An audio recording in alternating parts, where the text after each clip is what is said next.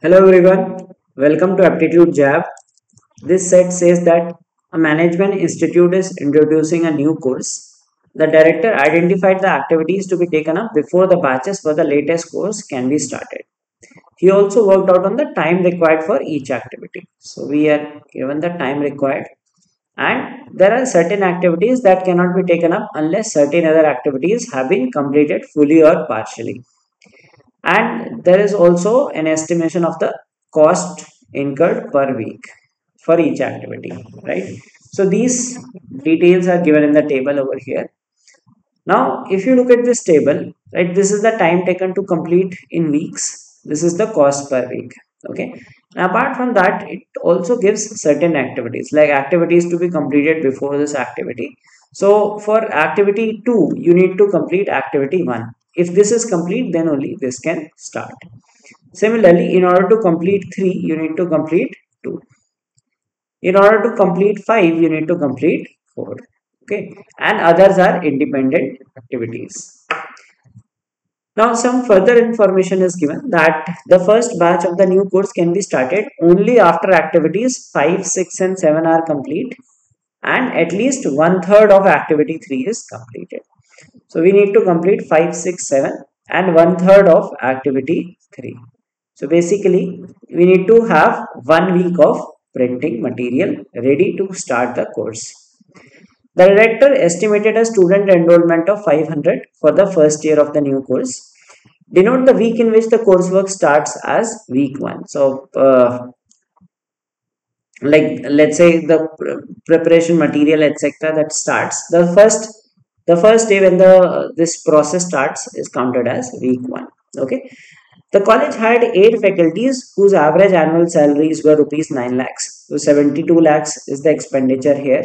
Okay, the rest of the expenses of the college accounted for 29% of the total cost during the year. So there are 8 faculties, their expenditure is this.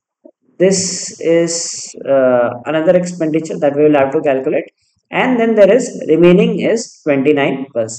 Okay, so that is the total expenditure over here, right? Okay, so the first question is, what is the earliest that batches for the new course can be started? So we need to finish these 3 activities, right? 214, that gives us 7 week. You might be tempted to answer week 8. Okay, so that is not correct. If you include course material printing 1 week for that, so you have total 8 weeks, but still you cannot start on the ninth week because this activity course material printing is dependent on this activity, and this activity is dependent on this activity, right? So we have to prepare this course material, so 12 weeks for course material, then we need 3 weeks for material typing. Okay, then only we can start this. So we will need one more week, right? So we will need a total of 16 weeks to complete this part, because this is mandatory, this is mandatory, this is mandatory, one third is mandatory. So total we will need 16 weeks. Okay, and since these are independent one, right, so we can start simultaneously these things. So these things can be done within 16 weeks, so it can start in the 17th week. Okay, so you will need 16 weeks to complete this, then only you can start on 17th week. What is the minimum expenditure incurred before the first batch is started, excluding marketing and promotion? Okay, so we have to exclude this, and we need to find the other expenses. Now other expenses is basically, see, all other activities have to be done, right? So these 4 have to be done, because you cannot have faculty orientation before faculty selection. So all these are done, and this is one third done, right? So for this the expense is going to be 25,000 per week, so we'll keep it as 25,000 only. This is for 12 weeks, this is for 3 weeks, and then we have all other expenses. This is for 2 weeks, and this one is for 1 week, right? So we have to exclude this. So this gives us 360.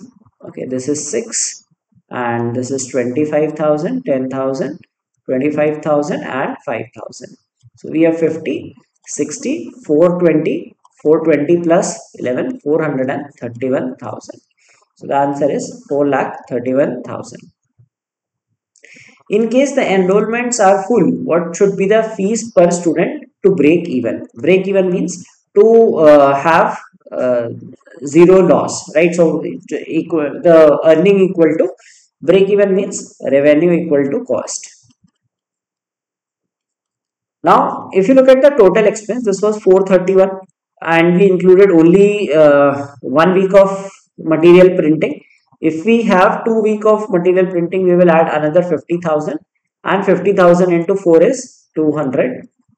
So that will bring us 250. That makes 6,81,000. 681,000. Now there are 8 faculties whose average salary is 9 lakhs. So they will be paid 72 lakhs. So 72 lakhs means 7,200,000. Okay. So this is 7881. This is the expenditure. And out of this, then we have 29. Rest of the expenses are 29% of the total cost. So this is 71%. Plus 29% is other costs. So total expenditure will be 7881 divided by 71. 71 into 1 is 71. 7 remains 78. 7 remains. So 111, 111, and this is 1%, right? So 111 lakhs. So the total expenditure is 111 lakhs, right? And they are assuming that the enrollments are full. So we have to divide by 500. 111 lakhs divided by 500. So 111 lakhs divided by 500. 111, like see, lakh divided by 1000 is 100. Okay, so this is 111 100, and since it is 500, we have to multiply by 2. So this will be 22,200. So in order to break even, they need to keep the fees as this much, assuming that all enrollments are full. So this is the minimum fees to break even. Suppose the course material is prepared in 3 equal parts with the typing and printing of each part done independent of the material preparation of other parts. Okay, so material preparation. Okay, and then we have like these 3 are done in 3 parts. So it says material is prepared in 3 equal parts. So preparation in 3 parts and typing and printing. So these are also done separately. So basically the breakdown is 411, 411 and 411, right? So for 3 weeks, we can divide into 3 parts. Now we need to tell the earliest that the batches for the new course can be started.